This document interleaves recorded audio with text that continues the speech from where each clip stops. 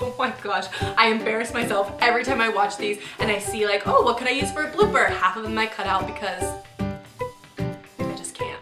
Hey guys, today's video is one that I am so stinking excited about. I know I say that at the beginning of every one of my videos, but I am insanely passionate about hair extensions. I consider myself a bit of an expert when it comes to hair extensions because I have literally been wearing them for 7 years. I have tried every brand, every type. I feel like I am pretty educated when it comes to hair extensions, and I love helping people that I meet find the extensions that are right for them. And I'm also just excited about it because hair extensions have changed my life. I know that sounds so stupid and cheesy, but it is my honest truth. I have naturally blonde hair, so it's quite thin and fine and just has never been the hair that I wanted it to be my whole life, and I kind of just lived with that. But my senior year of high school, I actually ended up going through some serious health issues, and a part of what happened to me was my hair started falling out. Honestly, like huge clumps, just, it was super unhealthy. It started getting shorter and shorter and shorter, and at one point you could see through my hair to my scalp. It was a disaster, and I felt like a disaster. I was a senior in high school, about to go to college. I was a cheerleader, I was doing pageants, I was getting great grades. Like, I was so happy with my life, yet I was waking up every day just hating the way that I looked. And I'm not trying to say that long hair is the only way to look pretty. That's not what I'm saying at all. But I was just so insecure about how thin and sad my hair was that I couldn't match that confidence that I had on the inside. It couldn't come out because I hated the way I looked on the outside. So I thought, okay, no more. This is not happening to me. I am fixing this. And my mom went out and bought me my first pair of extensions, and it changed my life. It really did. I know that sounds stupid. Hair's not the most important thing in the world. I get that, but it is really important to me. So I just wanted to express to you how seriously I take my hair extensions, and the advice that I'm going to give in this video is very heartfelt and stuff I've thought about for years. So anyways, the extensions that I'm going to be using in this tutorial, like I said, I feel like I've tried every single brand, and these are hands down, in my opinion, the best extensions on this planet. It's laced hair extensions. They are gorgeous, they are thick, they are beautiful, and the thing I love the most about them is they are amazing quality. I wish I could tell you like this is a brand new set that I just got. It's not. This is almost a year old, and I've bought I think 3 different kinds of extensions since I bought these, and these are still thicker, nicer, and just my go-to hair extensions is the laced hair. And I get asked all the time, do you work for them or do they give you those for free? No, I buy these with my own money. They haven't asked me to do a review or a tutorial or anything like that. I just love them that much that I just want to share the love. I talk about them all the time there. I'm not getting anything out of it except that I want to help you love your hair too. So let's get started. Now that I've explained my addiction to hair extensions to you, you'll know like being on camera with no makeup on was like a big deal for me, but being on camera with no hair in is like a whole other story. Alright, so this is my hair without my extensions in. It's actually the longest it has been in like 10 years because I just had a baby, I had a baby 9 months ago, and it really made my hair grow. But as you can see, these front pieces are right to my collarbones and will not grow past, but having a baby made it grow a little bit, and these pieces in the back here have actually grown pretty long. Like I said, the longest I've had in 10 years, but they're literally like the tiniest bits of hair. Now, when I started wearing extensions, my hair was just below my chin. So if you're watching this and you think, oh, her hair is way longer than mine, this technique will absolutely work for you because I started using it when my hair was this short. Moving on to the actual hair. Again, I'm using laced hair extensions. They come with 8 wefts. 4 of them have little clips like this that go more towards the front of your hair. 3 of them have 3 clips and are about this long in width. And then 1 of them is extra thick and a little bit wider.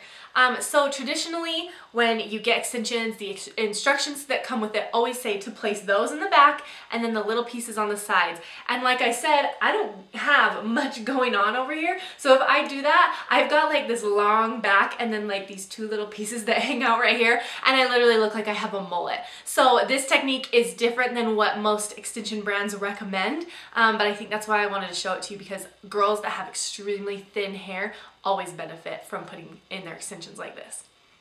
Okay, so the first thing you're going to want to do is section off your hair. Just take your pointing fingers right above your ear, split your hair off, and then pin up the top part and leave the rest down.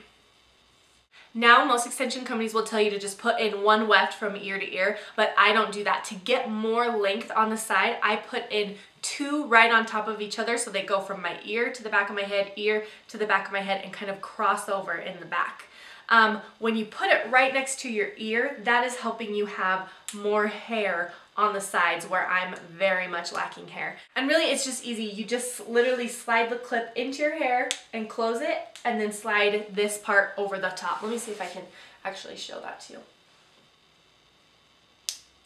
Then once those 2 pieces are in, I just split that into 2 different sections, and then split each of those sections into 3 different parts to curl my hair. The curl I'm going to be doing is the Michelle Money curl. It is literally the best way to curl your hair. When I do my hair this way, it stays for days at a time. I will link her YouTube channel below so you can go check a detailed tutorial of that out. But basically what I do is just take the barrel halfway down, then I just kind of flip the barrel under so that my hair goes under, and then you just kind of suck the rest of your hair up into the curling iron. So instead of where traditionally you would go all the way down to the bottom and then curl everything up, you're kind of keeping your curling iron in the middle and just twist it very lightly so that the hair gets sucked up into the curling iron. This makes your hair extremely hot. It makes the curl tight and makes it last extra long. So I'm just gonna do it for you one more time. You kind of just open and shut your curling iron as you're turning your hair, and the rest of it is gonna just fall right up into the barrel. And the most important part for me is leaving a good amount out. I like to leave 1 to 2 inches of hair out of the barrel, and that is what's gonna give you beachy, effortless waves.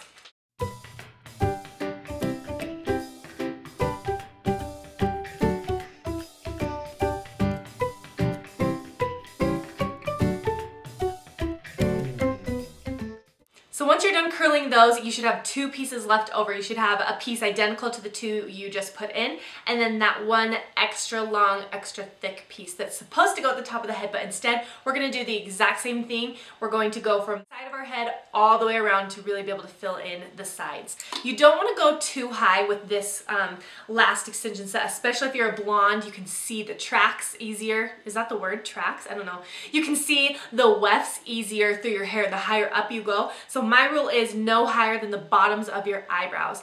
I like to just, again, take your pointer fingers, section that piece of hair off, and then clip it up. Oh my gosh, I should have done like some push-ups or something. So what you want to do, again, is place this right over your ear as far forward as you can without it being seen, and then go back and do the same thing with the other side. Placing it right next to your ear as far forward as you feel comfortable going, and then crisscrossing those 2 over each other in the back. And like I said earlier, I don't want to look like I have a mullet, and my hair is too thin to be able to put all of them in the back and only be supported by these little clips on the sides. I have to do that technique where I put them all the way around my head. And then I'm gonna go ahead and curl my hair again, doing that exact same technique where you go halfway down your hair, flip your curling iron over, then just open and shut, and really just let everything come up into the curling iron, and making sure that you leave the ends out. So, so important.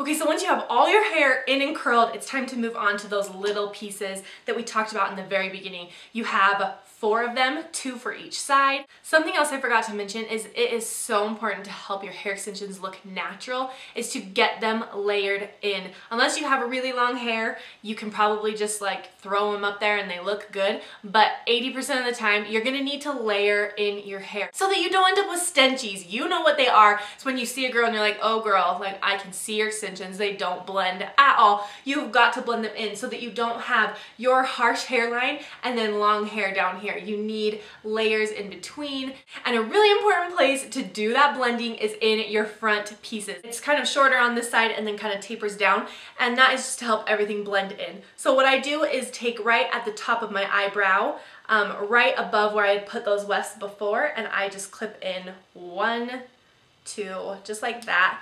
and cover them up. You want to make sure that you're doing it low enough that your hair can cover. When I was a blonde, I had to do this much lower because it just does show through so much easier. So just make sure, use your good judgment, experiment a little bit with it to see how high up you can go without having them be seen. And again, I'm just going to clip those two over here. Boom. I don't know why I didn't pull my hair up, because I don't curl the very top of my hair in with my extensions. I think this is also something else that helps it to look more natural if you leave those bits out and do it at the end. Okay, now I'm just gonna go ahead and curl these two pieces that I clipped in using that exact same technique. And something I don't think I mentioned last time was that you wanna curl away from your face. You don't ever want the iron to be turned in towards your face. You want your hair to be really framing your face. So you wanna curl away from your face rather than in towards it. Then you're gonna wanna let the rest of your hair down and curl in these pieces to match your hair. One of my biggest rules or tips, I guess, in helping this to look natural is not curling the ends of your hair. You wanna do the exact same thing and leave them out so that you don't end up with a hair that's curled and flipped out right here, especially if your layers are shorter. When I started wearing hair extensions, my top layers were literally to my eye. They were so short, and I wouldn't even touch those because I didn't want these tiny little curls poking up here and then the majority of my curls down here. You really want everything to blend together.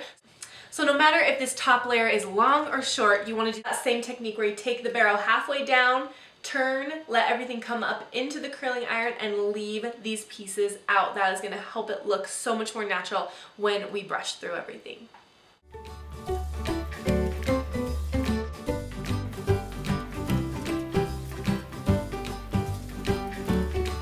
Alright, then once those top pieces are curled, I like to just tease through the top of my hair to give me some volume.